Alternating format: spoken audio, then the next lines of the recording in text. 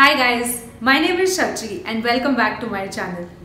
In today's video, I'm going to be talking about something which is very exciting but at the same time can be a little intimidating. Goals.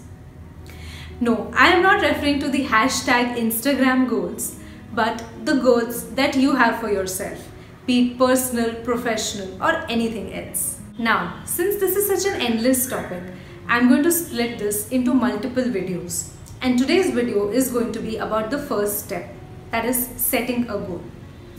When it comes to setting a goal, it is very easy and tempting to make grand statements such as, I want to be healthy, I want to start my business, I want to be financially independent.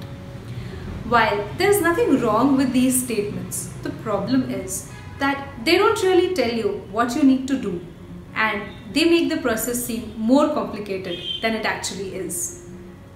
So in today's video, I'm going to share little tricks that I use when it comes to setting a goal. Let's get started. The first step is to split any goal that you have into smaller action-oriented steps. Let's say that we have a goal to be healthy.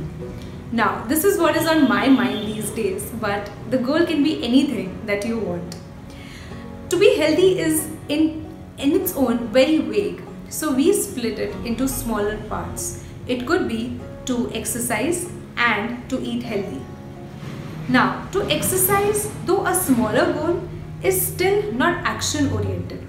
So we go a step further and say that we will run 5 times a week for 20 minutes.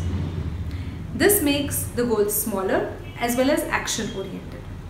Similarly, cutting out junk food can be refined and made into a goal, no processed food for the next 20 days. So in this way, our big, grand, scary goal of to be healthy is split into 2 relatively simpler tasks. That is to run 5 times a week for 20 minutes and to cut out processed food for the next 20 days. The bonus when you do this is that it is very easy for you to track the progress of your goals and see how you're doing. So basically, any goal that you have, take the time out to split it into smaller action-oriented steps and focus on them. In case you're interested in reading more about this concept, then I highly recommend the SMART goal setting concept. I will leave link for this in the description box below. And if you want to know more about goal trackers and how I use them, I will leave link for that as well in the description box. Apart from this, if you have any questions, do leave them in the comment section. I would love to hear and answer them. You can also get in touch with me via Instagram or email.